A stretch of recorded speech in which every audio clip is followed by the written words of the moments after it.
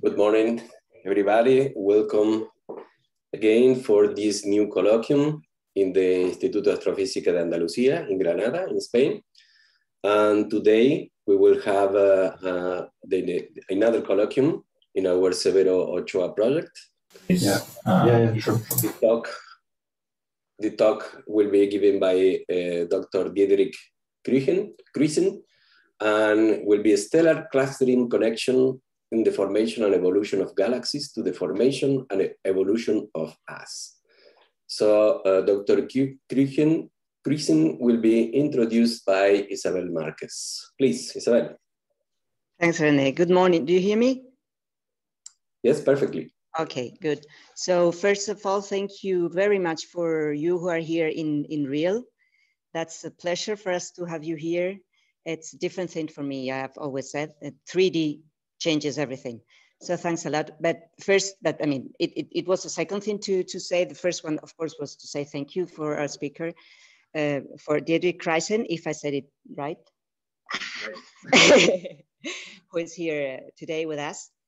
Diederik Kruijssen received his PhD from Utrecht University in the Netherlands in 2011, after carrying out his research as an independent PhD fellow at the universities of Utrecht, Leiden, and Cambridge. He then became a postdoctoral research fellow at the Max Planck Institute for Astrophysics, the MPA in Garching.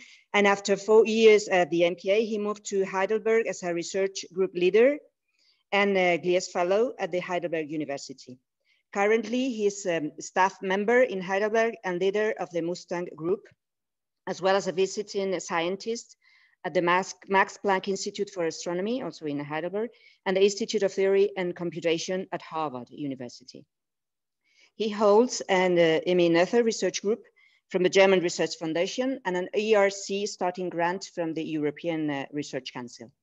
Since 2013, he has been awarded, and just listen please, to the Christian Huygens Prize for the Netherlands Royal Academy of Sciences, the Ludwig Biermann Prize of the German Astronomical Society, that's a problem of the pronunciation, but I'll try my best.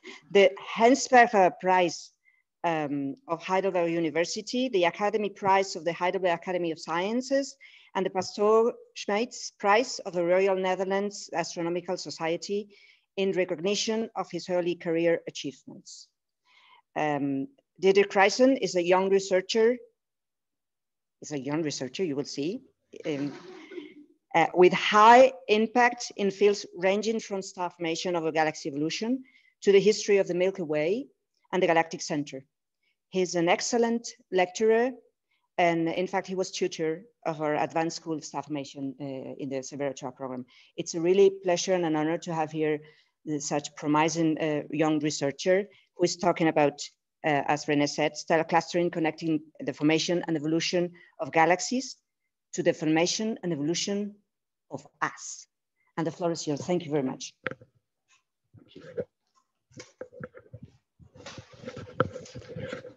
Thank you very kindly for your generous introduction, and in particular also, of course, for having me here. As you said, 3D changes everything, and it certainly does for me. It is absolutely wonderful to be here, and I've already been talking to several of you yesterday when I arrived, but I look forward to continuing those conversations over the next couple of days. So thank you so much for the invitation and for having me.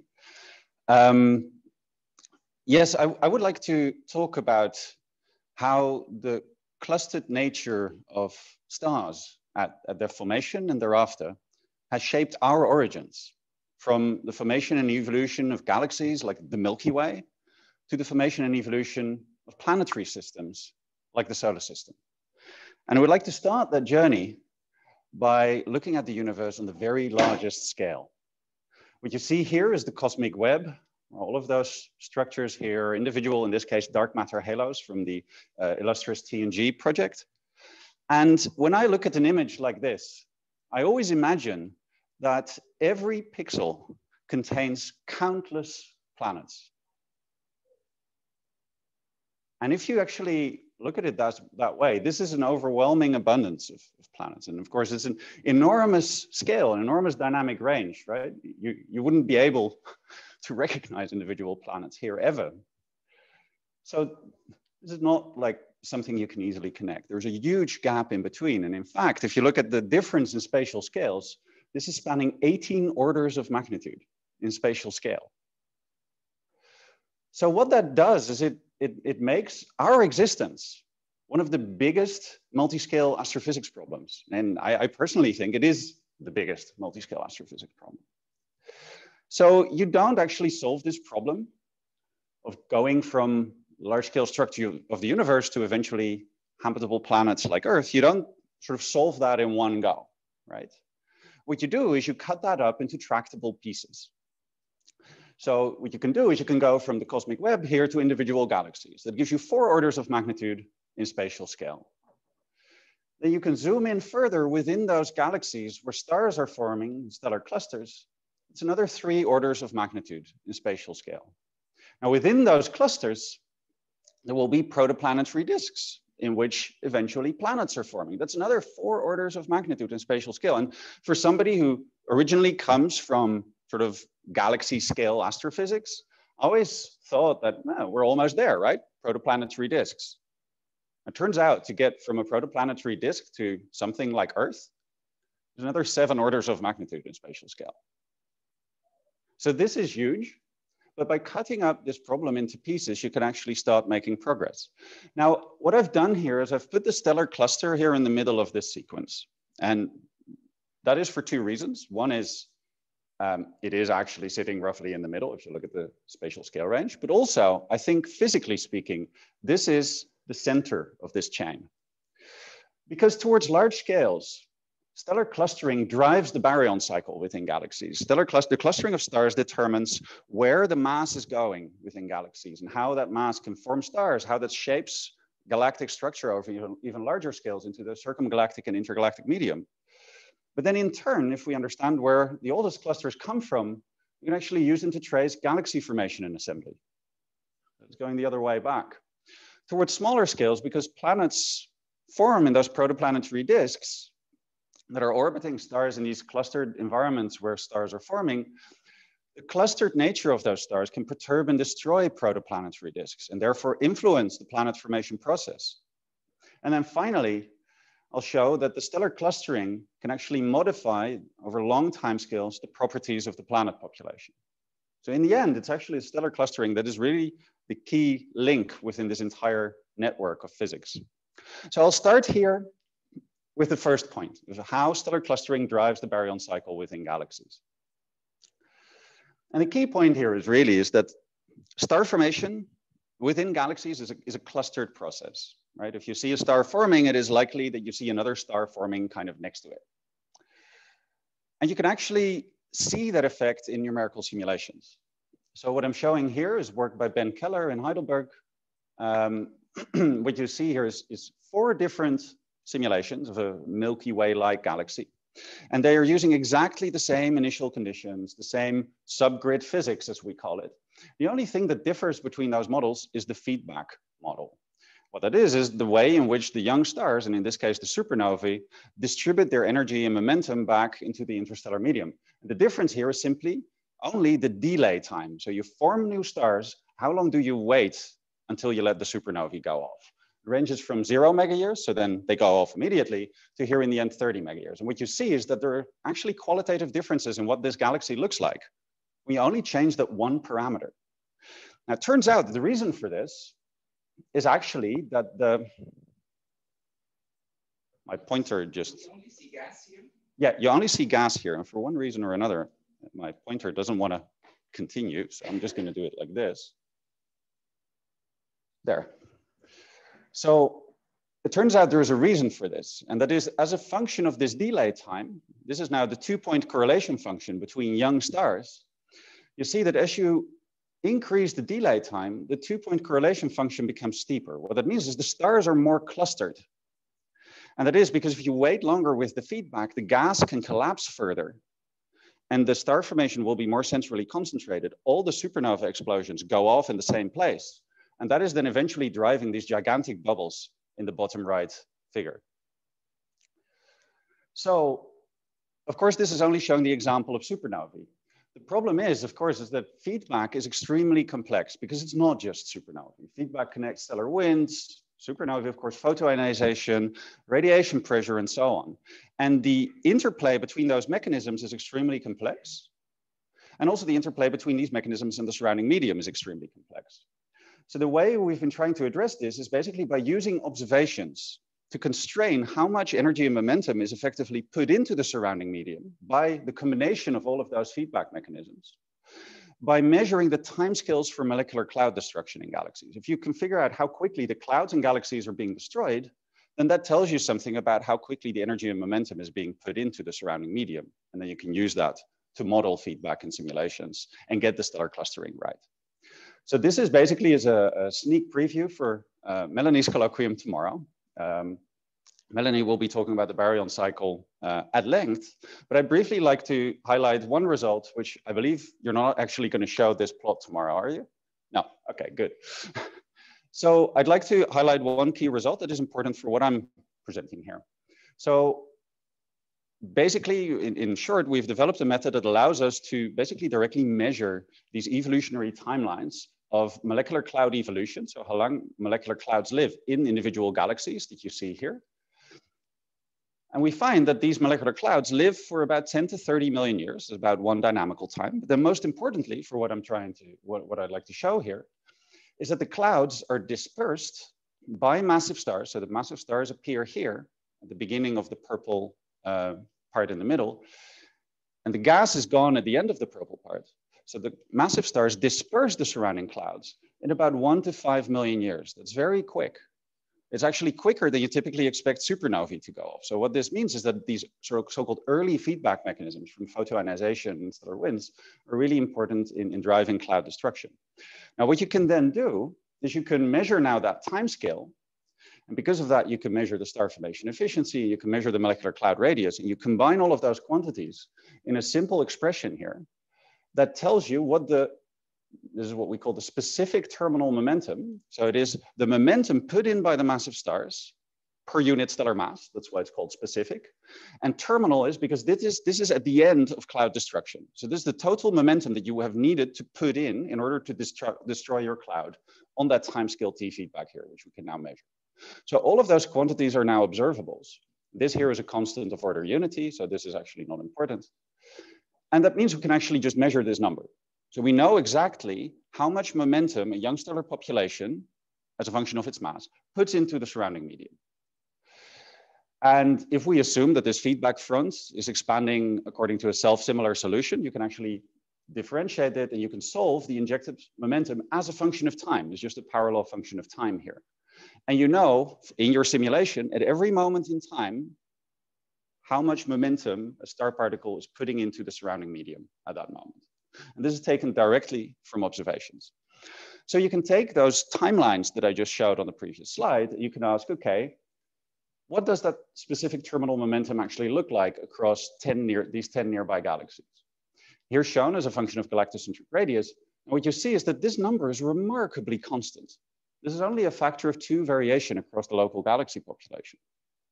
So that means is we can basically, to first order, I'm sure there are physical variations of this number, but to first order, you can just take this number and plug it into your galaxy simulation and say, okay, well, that is how the universe injects feedback into galaxies. Here I'm now showing the same number, the same specific terminal momentum as a function of this cloud destruction timescale, the feedback timescale. And now the lines are overplotting the expectations for different individual feedback mechanisms. So here, this is for radiation pressure, which you would expect. This is for a fully radiative stellar wind. And what you see here is that the data do not follow any of the individual expectations. So that leads to a philosophical question. Should I follow the data or my instincts? And I personally believe that the observations are always right and my instincts are always wrong. So I should follow the data. And I will go a step further and I would say that this empirical specific terminal momentum is the only way of solving this complex nonlinear interplay between the different feedback mechanisms and the surrounding medium, what their impact is on the surrounding medium. This is the only way, and that's why it's so important to get those observational measurements. So with that, we've now developed a new suite of cosmological zoom-in simulations that uses this new feedback model that is exactly coming from the observations. In addition, we have explicit ISM cooling. We track the chemical abundances of 36 elements and their isotopes for a total of over 100. We have a new star formation model, and we have a subgrid model for star cluster formation and disruption, where we actually can follow the properties and demographics of the entire star cluster population, which will be important in the next part of the talk. And all of that we're solving on a moving mesh using the Arepo hydrodynamics code. And as you might imagine, there's a lot of ingredients. It's really teamwork here that I'm about to show. Yeah, so what does it look like? It looks like this. So this is not yet a cosmological zoom. This is an isolated Milky Way-like disk galaxy in which the feedback that is driving the bubbles here, right? You see here a bubble expanding, for instance, or whenever stars form, here's a bubble. All of that feedback that you see is coming straight from the observations. So this is how the universe does it, right? We cheated. We decided to not try and solve it from first principles. We just put in the right solution. Now we can, of course, because it's a simulation, we can ask the question, how does this empirical feedback change the properties of the galaxy? And this is the answer. So here on the left, you see what a galaxy looks like in an experiment where we only use supernova feedback. And here is a galaxy where we added this early empirical feedback. And you see that, again, the qualitative structure of the galaxy is different. On the left-hand side, the bubbles are much bigger. There seems to be a lot more substructure, whereas on the right, it's a lot smoother. In a way, that's weird, right? We add more feedback and the galaxy becomes smoother. That's weird. It turns out that has a real impact, and this is actually the reason why that difference exists, has a real impact on where the supernovae go off. So here, the blue line is if we only have supernovae. And we see that the ambient gas density, where the first supernova goes off in clouds, is higher if you don't include this empirical feedback than when you do include the empirical feedback. And the reason is the empirical feedback starts immediately. So it starts clearing the gas around young stars and sort of creates nearly a vacuum bubble around those young stars. And then the supernovae go off. So instead of the supernova energy being cooled and radiated away immediately, now the supernova energy is being deposited in a hot bubble already. And that way it can have a much greater impact than actually coming out of the disk, and I'll show that in a moment. But most importantly, the initial structure of the cloud is now determined entirely by the early feedback. So if you only have supernova feedback, your cloud will keep collapsing and form stars, and the stars will be extremely clustered. Or if you add this empirical feedback, it will stop the collapse of the cloud much earlier, and you'll get more dispersed star formation.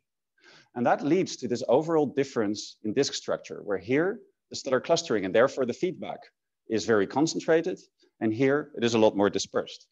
And you can actually see that in the stellar image. So this is now showing the stars in these galaxies, and you see on the left-hand side that the degree of clustering is much greater than on the right. And you see exactly the same here, again, in the two-point correlation function. So by adding this early feedback, we've basically made the galaxy smoother on the cloud scale, and that translates into the galaxy being smoother at large.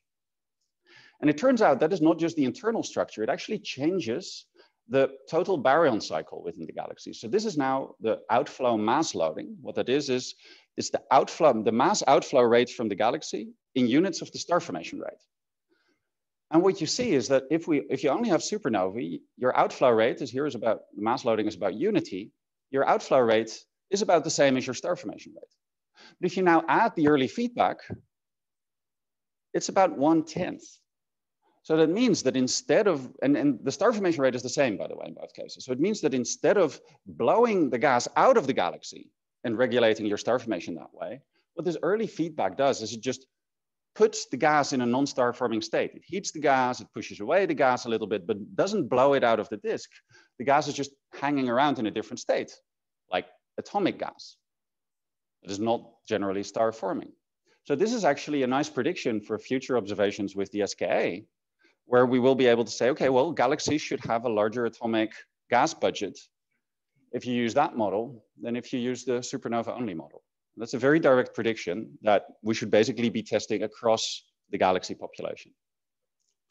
Okay, so what this does is it gives us a way of modeling the feedback in galaxies and getting the stellar clustering right. So with that, I've basically shown how stellar clustering drives the baryon cycle in galaxies. Now we can go the next way. With that in place, we can say, okay, now that we have the stellar clustering, we can actually start using those clusters to trace galaxy formation and assembly. And what I'd like to use for that are globular clusters, which you see an example here. So for those of you who are not too familiar with globular clusters, basically every reasonably massive galaxy has globular clusters. They're very old, order 10 gigayears. They're massive, about 10 to the 5 solar masses. And they're typically also quite compact with radii of a few parsecs. And the key questions that people typically ask when they're interested in globular clusters is, how did they form? And what do they tell us about the formation and assembly history of the Milky Way? Because they're so old that they probably have some imprint of the early birth epoch of our galaxy. Now, to answer these questions, we developed the next suite of simulations called the eMosaics project. So what you see here is a large cosmological volume, and then within that, we simulate the individual galaxies using a subgrid model for star cluster formation and evolution. Basically describes the formation and evolution of the entire star cluster population as the galaxies are forming and evolving. And schematically, what that looks like is we use in this project, we use the galaxy formation model from Eagle, where we have the hydrodynamics, the overall stellar and galactic dynamics, and we have stellar evolution, so metal enrichment and stellar evolutionary mass loss. And we couple that to the mosaics model for star cluster formation and evolution that tells us, as a function of the local conditions in the interstellar medium, what fraction of the stars are actually born in clusters? What is the initial mass spectrum of those clusters? So that's the formation side.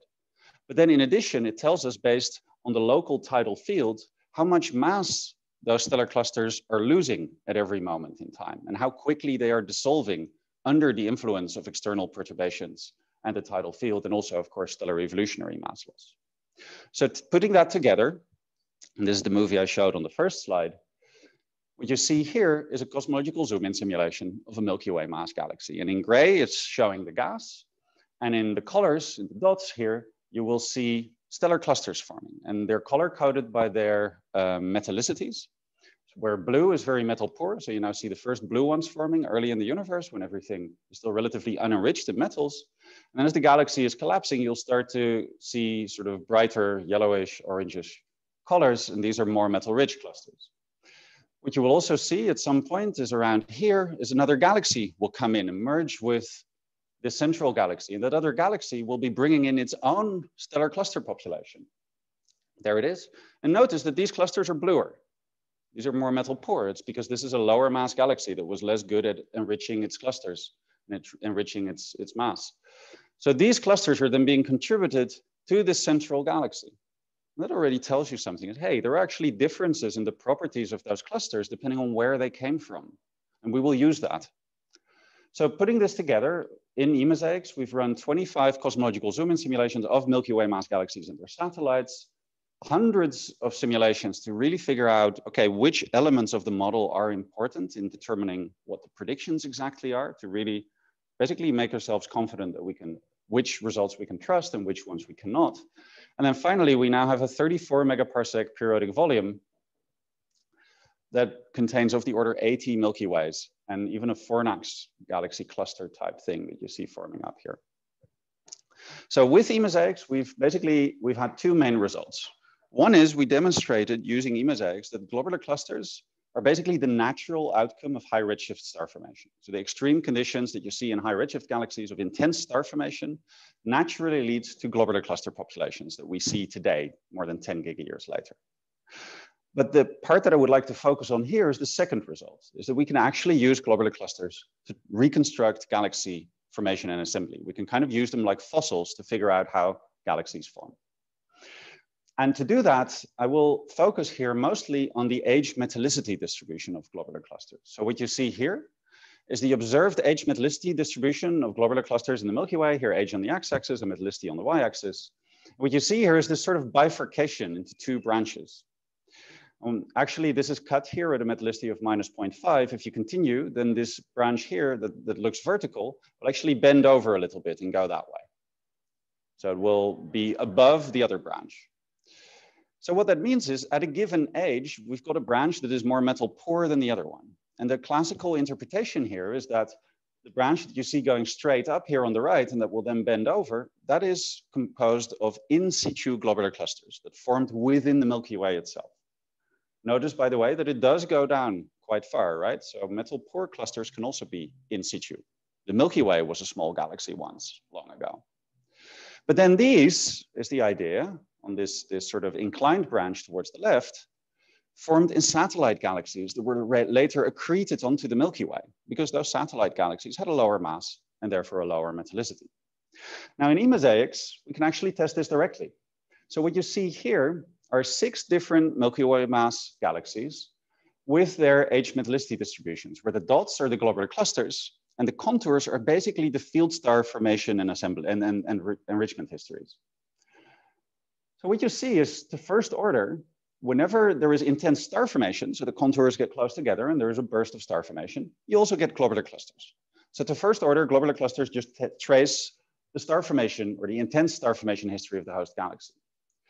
And by and large, you see that all of those distributions do the same thing as they start metal poor and they end up metal rich, right? So they go from the bottom right corner to the top left corner.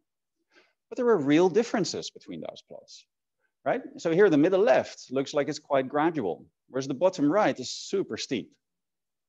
It turns out that these differences actually correspond to differences in assembly history. So I'm now showing merger trees of those galaxies here on the left, where the middle left panel here you see has a very sparse merger tree. Very few accretion events, grew slowly, and that's why it's so shallow. Whereas the one here on the bottom right is a very rich merger tree, a very violent history basically, and that is why it accreted or it enriched and formed clusters so quickly and shot right up at the beginning. The other thing we can do here is we can figure out, okay, I see some low metallicity, younger globular clusters here. Well, it turns out they're color-coded by galactocentric radius here. These are sitting far out, and it turns out in the simulation, we can actually see these came from accreted galaxies. So this idea that a satellite branch here is what you typically call it, is basically tracing globular clusters that came from accreted galaxies. That's correct. And what that allows us to do is link individual globular clusters to their progenitor galaxies. And that is something we can start doing for the Milky Way now. Now with Gaia, of course, everything changes because next to ages and metallicities, you also have extremely well-constrained orbits. So I'm showing that here now in energy, angular momentum space, and here 2 other angular momentum components.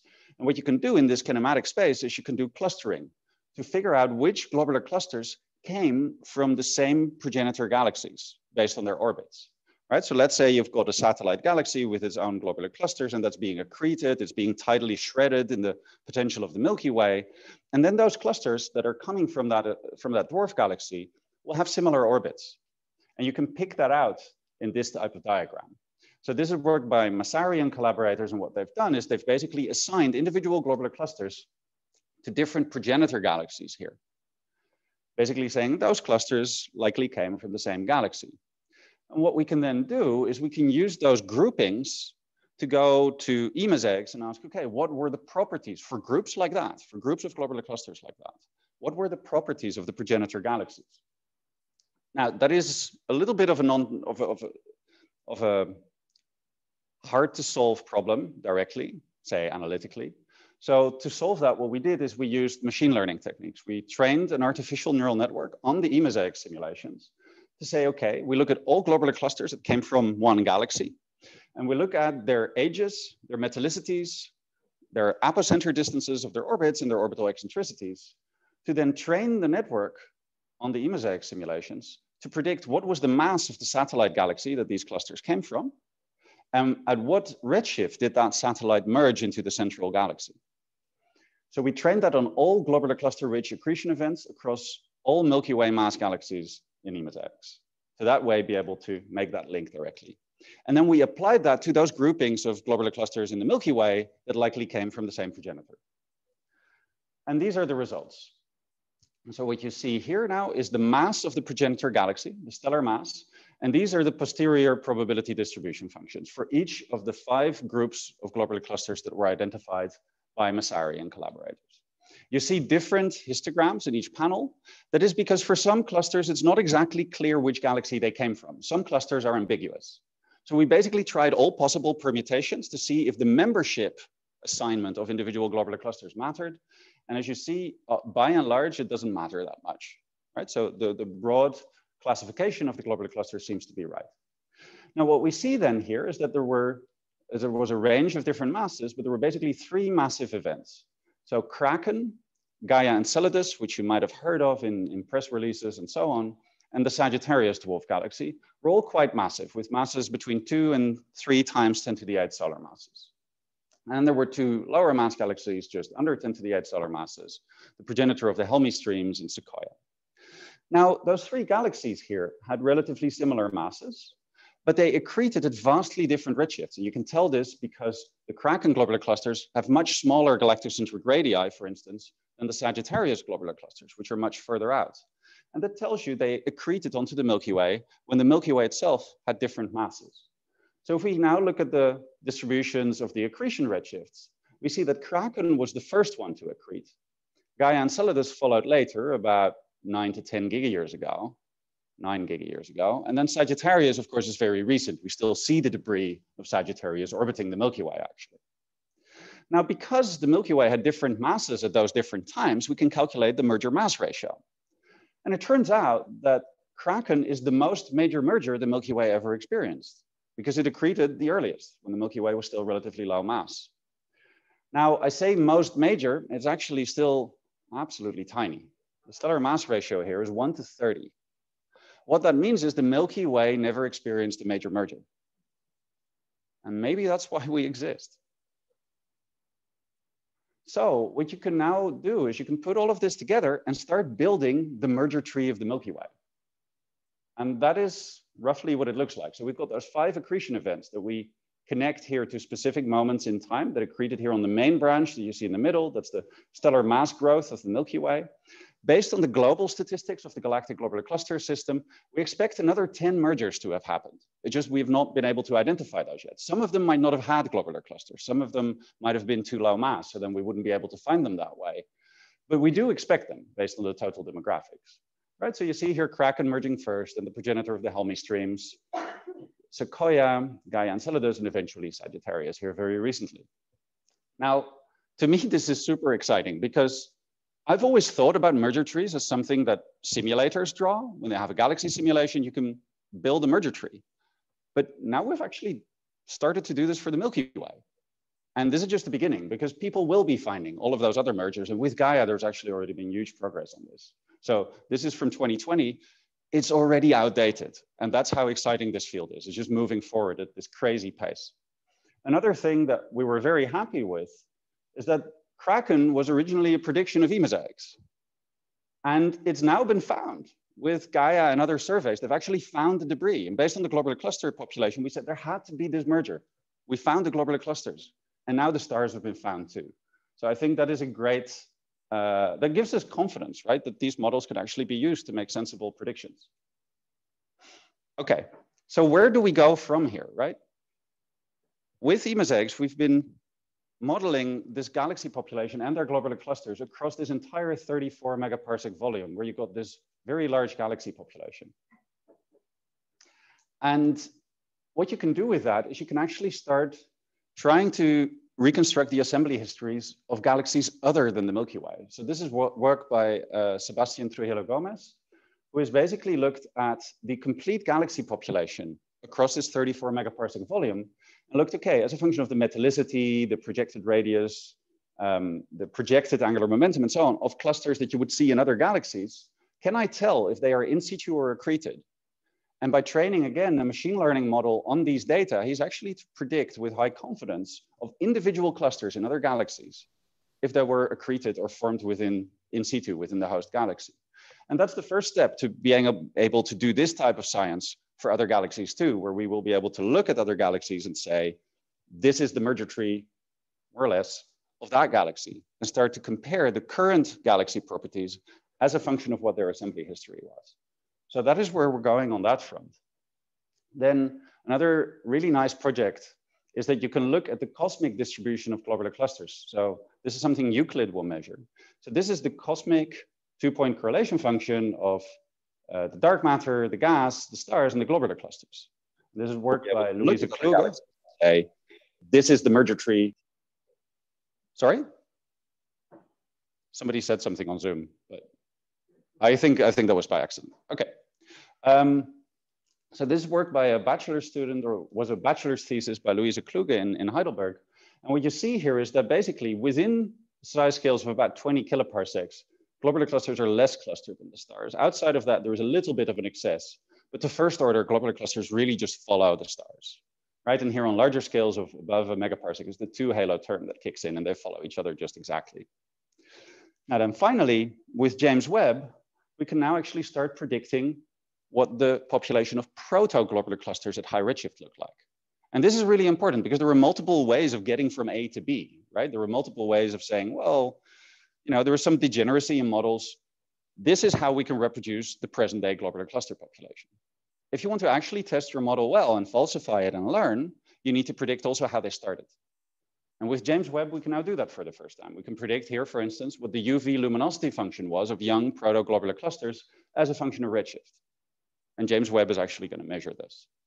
So I think with these types of observations, we're approaching the point that we're actually obtaining a reasonably sensible and complete understanding of where globular clusters came from and how you can use these to reconstruct galaxy assembly. Okay. So we've gone from using or understanding how stellar clustering drives the baryon cycle within galaxies to then using that stellar clustering to figure out how galaxies formed, including the Milky Way. I'd now like to zoom in and go within the clustering of star-forming regions and show how they perturb and destroy protoplanetary disks. And that is important because, as I mentioned, star formation is hierarchically structured. So you get those hierarchies where stars tend to form close to one another. And in those substructures that you see here, external photoevaporation of protoplanetary disks, and in the bound regions also dynamical interactions between stars, are very common processes. You actually see some of the stars being thrown out here. This is by dynamical interactions. But the thing that is actually the most common here is external photoevaporation. What you see here is Orion. And the idea that external photoevaporation matters to protoplanetary disks has been known for nearly 30 years, right? These are the so-called proplids. They're those beautifully shaped protoplanetary disks in this region that here are just shaped by the nearby massive stars. And you can actually see the orientation kind of matching as well. So we know that the fact that stars are clustered at birth affects the properties of the protoplanetary disks and affect the lifetimes of the protoplanetary disks. You can actually, I mean, this is just an image, but here you can actually see it quantitatively. So this is here is a function of the separation from one of the massive stars in Orion, showing the dust mass of those protoplanetary disks. You see that massive disks are basically missing close to this massive star. And that's because they've been photoevaporated externally. So you can try and model processes like this. So this is now showing an n-body simulation of stars in a cluster where each star has its own protoplanetary disk. And because of the dynamical interactions between the stars here, what you see is that, okay, that was somebody unmuting. What you see is that the protoplanetary disks are being destroyed by those dynamical interactions. You see their material being thrown around within the cluster. So these types of processes you need to model. The photoevaporation and the dynamical encounters you need to describe in order to be able to predict how long your protoplanetary disks live as a function of environment, and thereby what planets might eventually form there. Now, the way you can do this is by basically starting from first principles of how the interstellar medium is structured within a galaxy. Right? You need to know how clustered the stars are. And it turns out the clustered nature of star formation depends on the local gas density, because that seeds where your stars are forming. Now, there is a huge literature that shows that the gas density probability distribution function is a log normal, and that the width of that log normal distribution increases with the gas pressure. So in higher pressure environments, you'll have larger density extremes, basically, in your gas. So what you can do is you can take the gas here and you can say, okay, at low densities here, we'll have long free fall times of the gas. It will take very long to collapse. And here at high densities, we'll have very short free fall times. Now, because of that, here on the left, you will achieve a low star formation efficiency. A small fraction of the gas will be converted into stars because it takes a very long time for the gas to collapse. Whereas on the right, it collapses very quickly. So you manage to go through many free fall times and convert a large fraction of your gas into stars. Because of that, here on the left, you form those sort of sparse associations, like the one you see here. Whereas on the right, you form compact, dense stellar clusters. Now, because the width of this PDF is set by the gas pressure, you can define a relatively simple hydrostatic equilibrium disk model and define this PDF entirely by galaxy scale quantities. You can define it as a function of the galactic gas surface density, the angular velocity, so how quickly the disk rotates, and the tumor cube parameter. If you combine those three numbers, you can define this entire gas density PDF. And therefore, you get the stellar density, which you can then use to predict the initial cluster mass distribution, the stellar initial mass function, how you sample from that, the local far UV radiation field, and therefore the external disk photoevaporation rate, and because you have the stellar density, also the dynamical destruction rate by stellar flybys. And if you have these things, you can predict exactly how long your disks are going to live as a function of this large-scale galactic environment. And that is an exercise that we did now 2 years ago.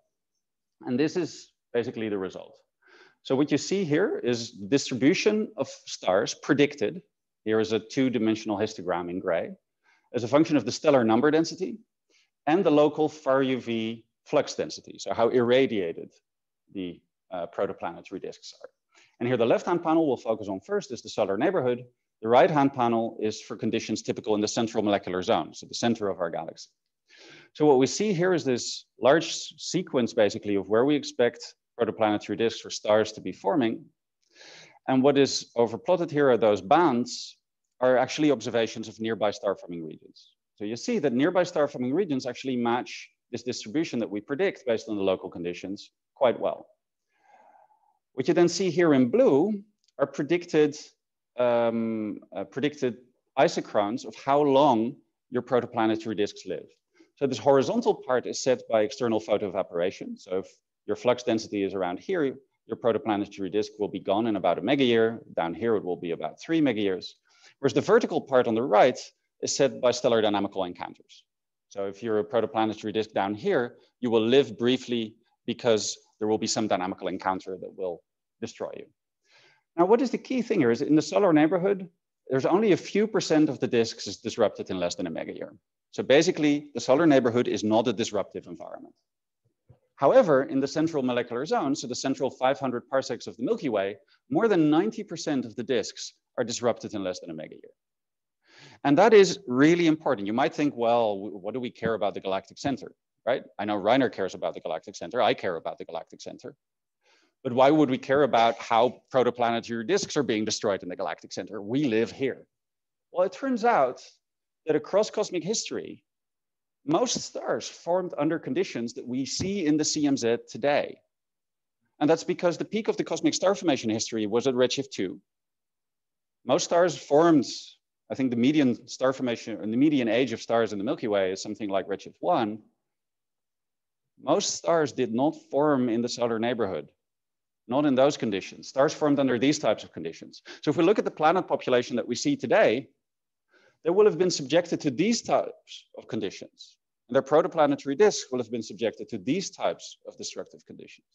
That's why it's so important. And if you then look at what you expect the disk lifetime distribution to be, you see that you expect disks in the CMZ to live 5 times shorter than in the solar neighborhood. It's about half a megayear is the median here, whereas in the solar neighborhood, it's about 3 megayears. And that's a quantitative prediction here, right? You can test that with James Webb, with ALMA, and also with IRAM if you start looking at the chemistry of those disks. So I think this is really important going forward. It's just a prediction at the moment. But I think it's a really existential prediction and we should try and test it. So with that, I think I've shown that the expectation is that stellar clustering actually does really perturb and destroy protoplanetary disks. What now, of course, the key question is does stellar clustering actually modify the properties of the planet population? How do you go about that? How do you determine if the external environment affects planet populations? Because that's difficult, right? Most known planets have ages older than a gigayear. So that means that whatever overdensity of stars existed when those systems were born has long been erased. Typically, these regions disperse over much shorter timescales. But it might be possible to detect stellar clustering in position velocity space, in 6-dimensional phase space, basically by finding co-moving groups. And it turns out that is now something you can do with Gaia. So to test this idea, what we did is we took all known exoplanet host stars, for which we had radial velocities and total complete 6D phase space information. We determined the 6D phase space density around these stars. And then we checked for biases to see, okay, depending on what the local phase space density was, were there fundamental intrinsic differences in the planet population properties? And then compare those planet properties as a function of this ambient phase space density. And we kept checking for biases all along. That's really important because, yeah, it matters what observatory you use if you look at planets, et cetera, et cetera. So this is really critical. Okay, so what does that look like? Here I'm showing two examples, here just in galactic coordinates, X and Y, of here the star in both cases is a planetary system. And then these are nearby stars, all the other symbols. So what you see here is that there is no phase space structure here in physical space, right? So here HD something and WASP-12 both look similar, and they both are sitting in the middle of a scatter plot of field stars, right? That's what the Milky Way looks like. However, if we look at kinematic space, the situation is very different. What you see here is clustering in kinematic space, very clearly. So this is azimuthal velocity and radial velocity within the Milky Way. But then now HD something is not sitting in this overdensity that you see here, whereas WASP-12 is sitting right in the middle. And it turns out if you then plot actually a histogram of what the phase space density distribution in the environment of those planetary systems look like, it's almost always a double log normal, or something you can at least fit reasonably well by a double log normal.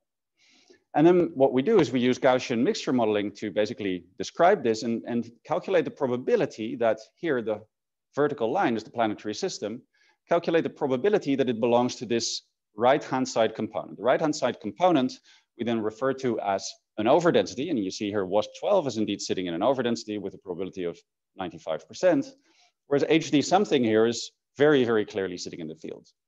Probability that it's part of this high density component is about 10 to the minus 4.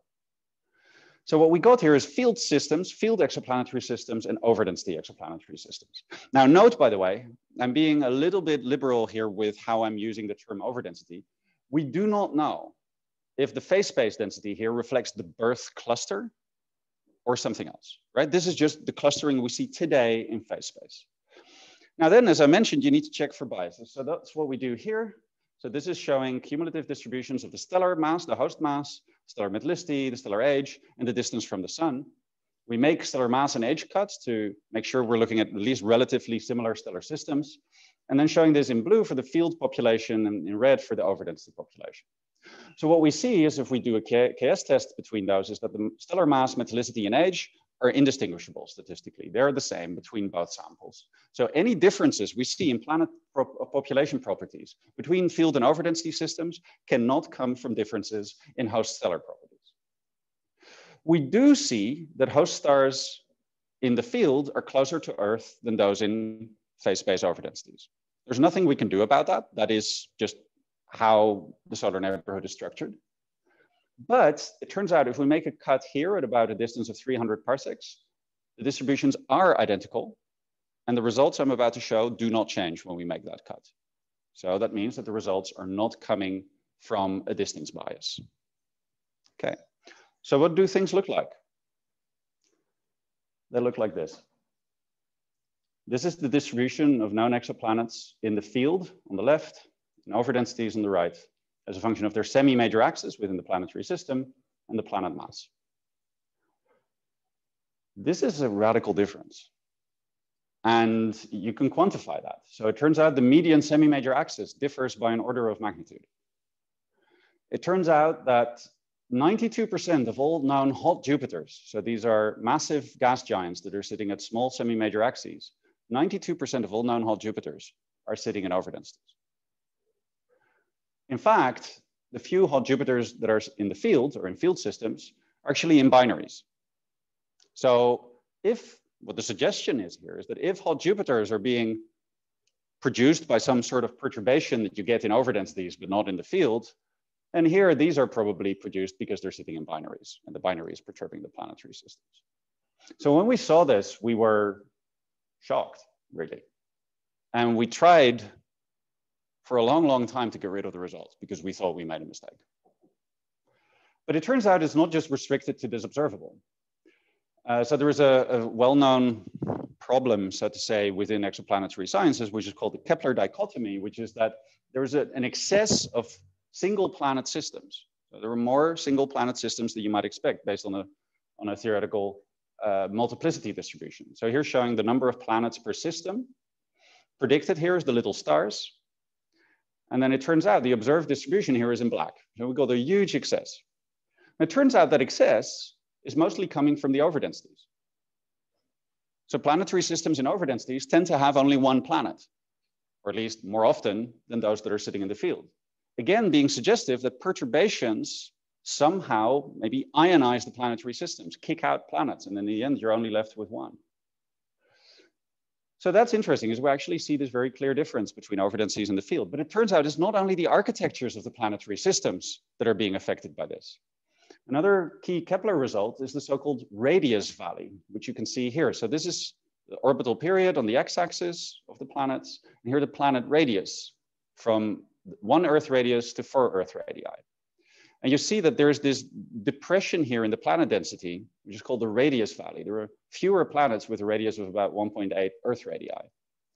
And this is normally explained by the idea that planets above this have, like these are called sub-Neptunes, have a hydrogen-helium gas envelope. But if they lose that, they move under this radius valley and they are basically only left with this rocky core.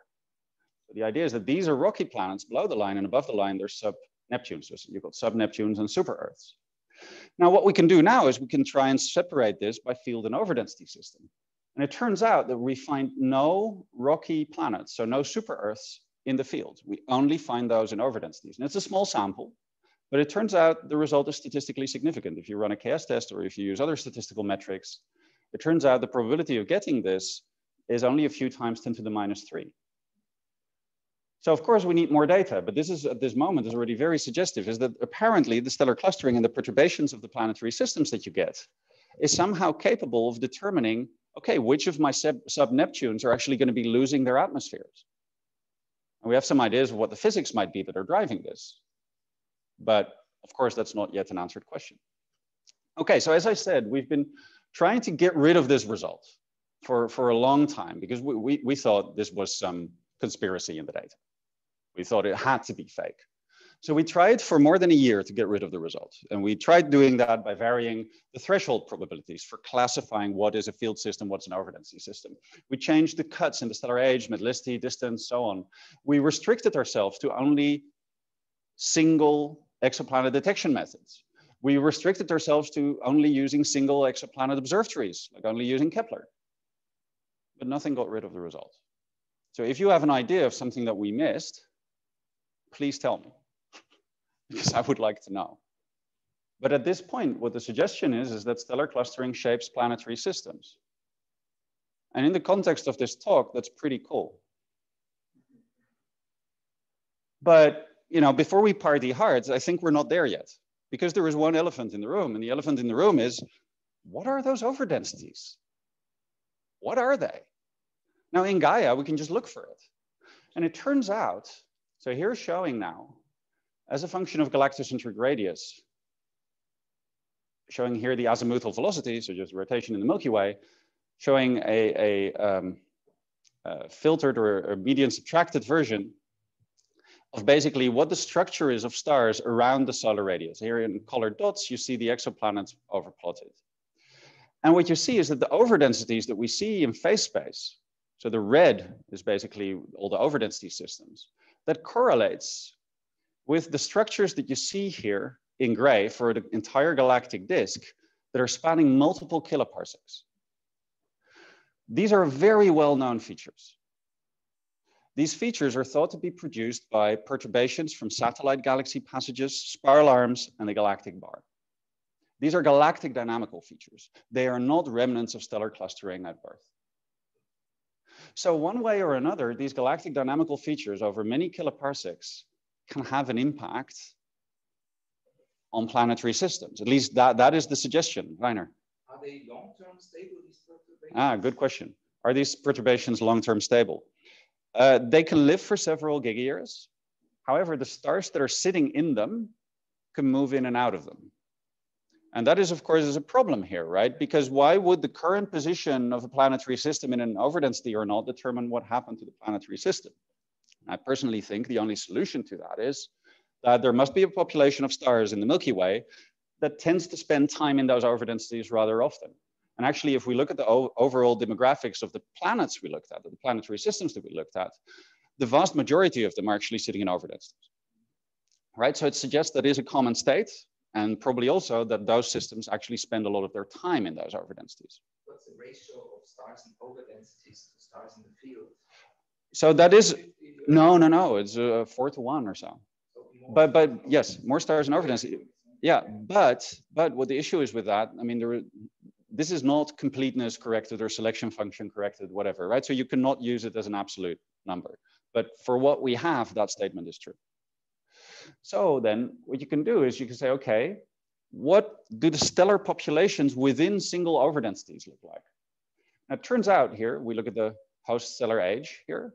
It turns out that independently of whether these are hot Jupiter hosts or cold Jupiter hosts, they have a very broad age distribution. So again, these are not coming from birth clusters or whatever, right? Clusters do not form over gigayear timescales. So again, this is heterogeneous. If we look at the magnesium over iron versus metallicity distribution, right? This here is the thick disk, this here is the thin disk. We see that the distinction between field and overdensity does not correspond to thin disk versus thick disk. They're basically all thin disk. That one here is thick disk, and I'm sure that, yeah, if there were any thick disk stars in the sample, they would probably classify as field, not as overdensity. Fine, but that is not the main distinction. The other interesting result is if you actually look at this, if you look at the hot Jupiter to cold Jupiter ratio, and here showing that for the field, the planet demographics differ between different overdensities. That is also nice because there's different overdensities, different features that I just showed here. So, you know, oops. Here, this one is called Sirius, this one is called the Hyades, that one is called the Hercules overdensity. If you look at those different ones, they've got different hot Jupiter to cold Jupiter ratios. There's another one called the ZVZ spiral, the phase space spiral, is excited by the passage of the Sagittarius dwarf galaxy that I showed before. That one has the highest hot Jupiter to cold Jupiter ratio known, and it's a factor 10 higher than in the field. This is exciting because those different overdensities have different evolutionary histories. So that might be a way of actually teaching us how those overdensities are actually impacting the planetary systems. So the conclusion so far is that galaxy evolution is somehow capable of affecting planetary system architectures over long timescales, well after planet formation has completed. And this is a completely new dimension in terms of understanding exoplanets.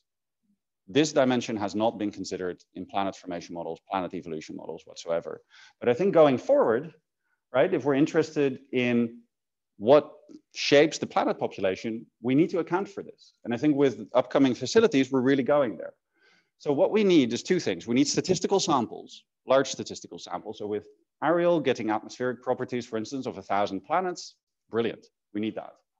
We also need extreme objects, things that defy our understanding and knowledge, because that will tell us also where the processes might be acting.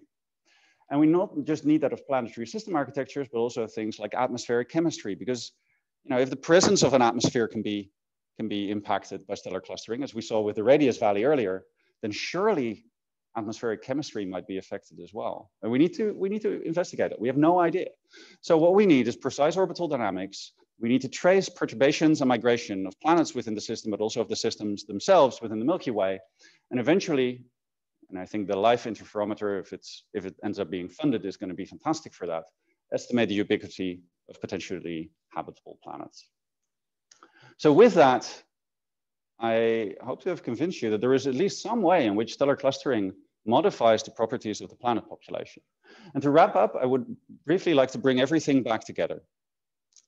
So this is the E-mosaics simulation that I showed earlier in the talk, where we basically see the formation of a Milky Way-like galaxy over cosmic history, with all of the individual clusters forming in that system. And if you look at what we call the cluster formation efficiency, so the fraction of star formation occurring in bound clusters in this galaxy, as a function of redshift, what you see here is that that is a steeply increasing function with redshift, right? So at high redshift, the gas pressures were higher, more stars formed in clusters. Now, what that means here is if you look at the fraction of stars born in clusters, here at the top, many planetary systems must have been affected by their environment. Whereas at the bottom, when few stars are born in clusters, few planetary systems are affected by their environment. So that means that towards higher redshift, more planets will have been affected by their environment. But there is something really striking about this figure. Do you see those peaks? These are galaxy mergers. During those galaxy mergers, the gas density and pressure are increased, a larger fraction of stars is being born in clusters, and therefore a larger fraction of planetary systems is being affected by their environment. These are megaparsec scale events that end up affecting the AU scale properties of planetary systems. This is the magnitude of the problem. It's crazy, and it's amazing. So if you look at the solar system, or yeah, the solar neighborhood, I should say, this is the star formation history. You see that starburst here? The idea is, in this paper by Ruiz Lara and collaborators, is that this was triggered by the passage of the Sagittarius dwarf galaxy. The sun formed here, right? So that galaxy, that merger right there. The sun formed there. So if the solar system did not form in relative isolation, like we see there, then the nearby population of protoplanetary disks may tell us a lot less of our own origins than we might have thought. Might not be representative at all. So to wrap up, I've talked about how stellar clustering connects the formation and evolution of galaxies to the formation and evolution of us. I've talked about how stellar clustering drives the baryon cycle in galaxies, disrupts giant molecular clouds by early feedback, and we can use that as a subgrid model to accurately model stellar clustering and galaxy evolution across cosmic history. I've talked about how we can then use simulations of the entire stellar cluster population to enable the use of globular clusters to reconstruct the assembly history of the Milky Way. Those events eventually might have affected our own existence. I've shown how stellar clustering shortens protoplanetary disk lifetimes at high gas densities and pressures, mainly by external photoevaporation, but also dynamical interactions. And then finally, I've shown how stellar clustering shapes the planet population in terms of the architectures of planetary systems, but also in terms of the properties of the planets themselves. So our existence may be one of the biggest multi-scale astrophysics problems. And the challenge of trying to understand this complete ecosystem might seem challenging at first. But I hope to have convinced you that this is becoming a tractable problem. We can start connecting all of those different scales and mechanisms. So when faced with this challenge, we shouldn't look scared, but cool. Thank you very much for listening. Thank you very much for this wonderful talk. I really enjoyed it. Thank you, Diederik, for this one. And now the talk is open for questions. So I think Rainer will manage the questions over there. Okay, Rainer? No. Can you see the questions and the raised hand here in the Zoom? Let's see whether we can see the questions. Well, none yet. We can, yeah. So, yeah, first of all, thank you very much, Diederik. This has been a wild ride. I hate long talks. But I did not get bored for a single moment. So, fantastic. And yeah, really, you compressed a year-long lecture into an hour, so I forgive you. And now we would like to have the floor open for questions. You were first, Adrian. Thank you so much for your nice talk. And I would like to address a question related to something for me it's also very interesting. Mm-hmm. So the mass of the planets is related to the overdensity. Mm-hmm. Let's say the mass of the stellar structure somehow. So which is the physical mechanism that you can invoke in order to explain this? The angular momentum conservation, because you are considering that when you have the higher stellar masses, then perhaps the system is going to be more stable when you consider the formation of more massive planets? Or? So I'll just repeat the question for online. So the question is, there is this relation here between being in an overdensity of the field and the eventual properties of the planets. You're mentioning mass as an example. Is there what is the physical mechanism that could be responsible for that? Yeah. So I think there is actually a relatively weak dependence of the planetary mass on the phase space clustering. I think that is actually one of the weak, if not absent, dependencies. We find the dependence is strongest in terms of indeed orbital architecture of the planetary system, and then also indeed planet radii, so atmospheric properties. The masses of the planets are not that dependent. But having said that, I do think it is a very relevant question to ask, okay, what is the physical mechanism that's responsible for all this, right? And of course, given that these things are not, these overdensities are not representing the stellar clustering at birth, it has to be something that happens over longer timescales, and the only reasonable mechanism you could then think of is a form of dynamical perturbation.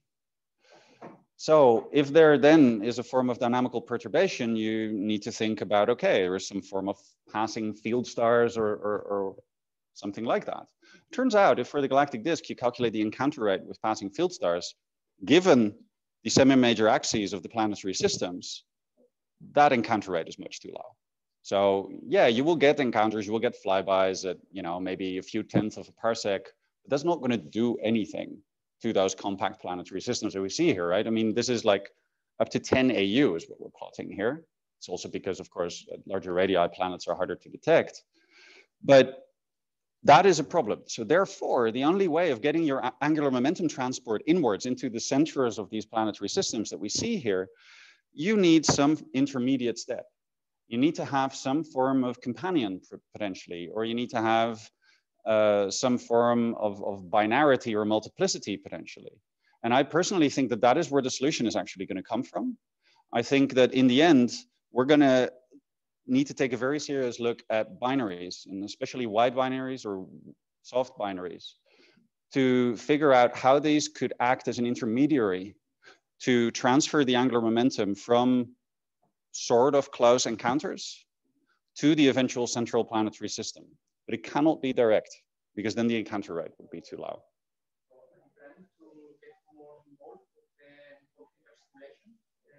Yes. Yeah. Indeed, we are looking at simulations to try and address this question, actually now. So indeed, that is the way forward. So I realize it's not exactly the answer to your question, but I hope it answers your question nonetheless. Okay, cool. Thank you. Thank you for the talk.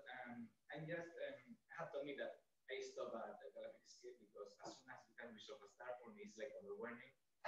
But I was wondering, you summarize that galaxy evolution actually plays a major role in this whole scenario, even for the planet formation evolution. So then, what about AGN phase activity in galaxies? How does this affect, for instance, stellar clustering evolution, and then how this whole picture of AGN activity can be, let's say, or has imprints in this whole picture? So the question is, how does AGN activity affect the entire picture that I sketched in my entire talk? Do you have another hour? So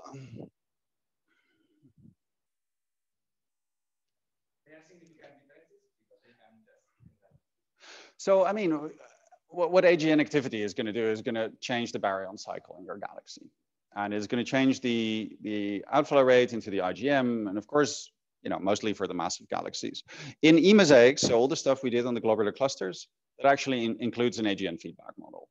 So, you know, it's the Eagle AGN feedback model. It's, I think, by far no longer state of the art, but there is a model.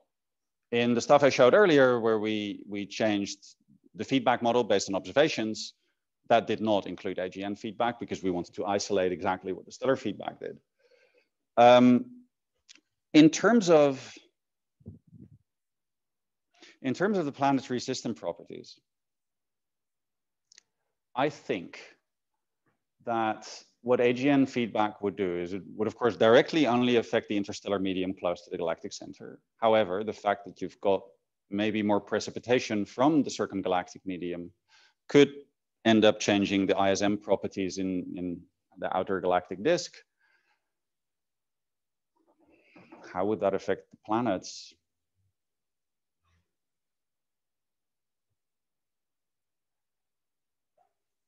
That's a really good question. You would need to just, yeah, you would need to look at simulations for that to see, okay, I mean, you switch it on and off and you look, okay, how do the properties of my galaxy change? But what we see in the end here for the planets is that what is important is a small velocity dispersion, right? Because the phase space clustering is mostly in velocity space.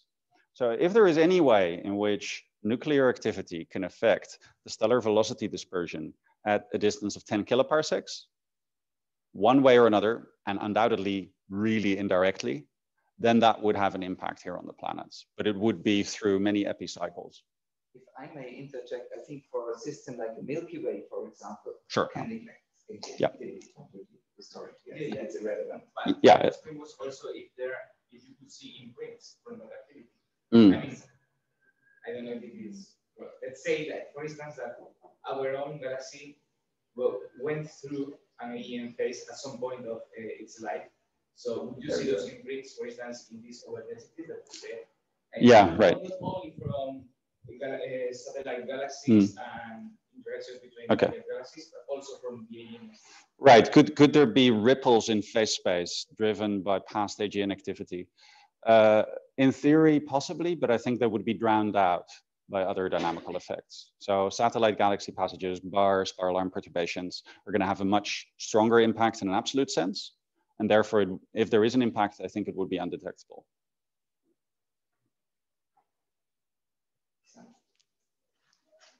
Thanks so much for such a beautiful talk. I've loved it. I work in extragalactic science, but I've loved how you connect with us. So that's great.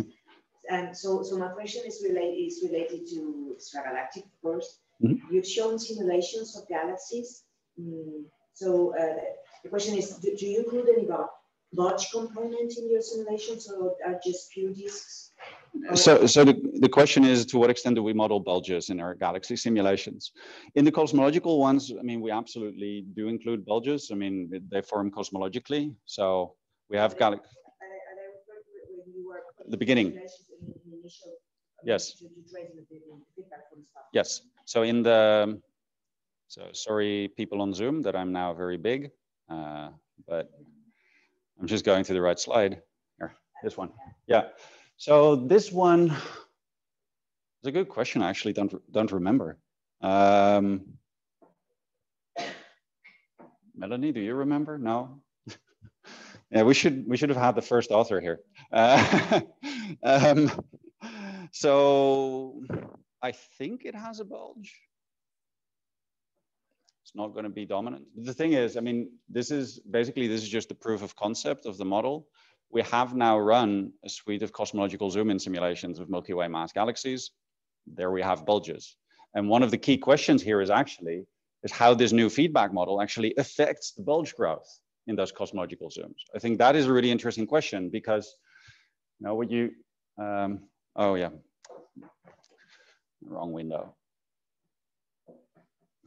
What you see here is just how the structure of those galaxies changes as a function of the feedback. So now imagine applying that at redshift 2 or redshift 1, and it's probably going to change how your bulge is forming. So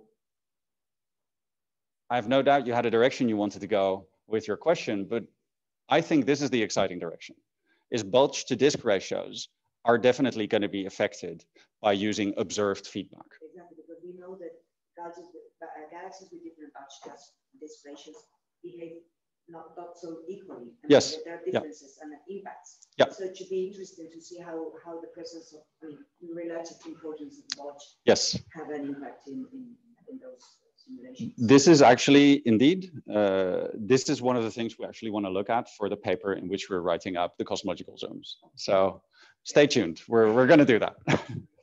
Thank you. Thank you. Are there any questions online? I think we cannot see the chat here. René? No question online, no. Okay. No question in YouTube either. if I may ask a question, I'm giving the word to myself. So I have a gazillion questions, but two of them that I still remember from the hour-long talk. So first one, when you have the probability density function of gas, and you say it's a function of, so it's either broader or narrower, which is a function of gas pressure. So do you actually see also in your simulation that at high gas pressures you have a different initial mass function than at low gas pressures? Because you mentioned the initial mass function. Stellar initial mass function, no. Sorry, to repeat for online, the question is, okay, this changes as a function of the gas pressure, the width of this gas density PDF. Do you see an impact on the stellar initial mass function? We do not resolve the stellar initial mass function, so we're just assuming it. Okay. There is an impact on the star cluster initial mass function. Okay, so at higher gas pressures, basically more massive clusters can form. That doesn't mean your mass function shifts. It means that because the star cluster initial mass function is a parallel with index about -2, it just extends to higher masses. So there is always an exponential truncation at high mass. It just moves to a higher mass. And that is what you get at higher gas pressures. Yeah. And I forgot completely, in all your checks on the planetary systems, did you also select for the mass of the host star? Yes, yeah, okay, yeah. You did that. I think it's in the list probably. Here. Okay, yes. So indeed, yes. Yeah. But that is mostly because we took a narrow stellar mass range. So then by construction, yeah, we control for that. Any last questions? Online questions? Nope, I don't think there are online questions. I'll be around for a day and a half more. Yes. So to finish this, maybe you should have the microphone. Yep. So to finish, you've seen that Diederik and his group they're really almost in anything. So I strongly encourage you to use this opportunity. Melanie will also give her talk tomorrow about the baryon cycle, and I think it's great opportunity to interact also with Melanie. We will tomorrow evening, we will try to go to dinner. So if anyone is interested in joining Diederik and Melanie for dinner, please drop us a message or walk by. So Melanie and Diederik currently are in John's office if you want to catch up with them. And yeah, please use the opportunity. They have to leave on Friday morning. And yeah, tomorrow Melanie is going to give her talk at 12:30. Don't forget about it, even though there's some rumor about Event Horizon Telescope tomorrow. It's 3, so please. Okay, thank you very much. Thanks, Diederik.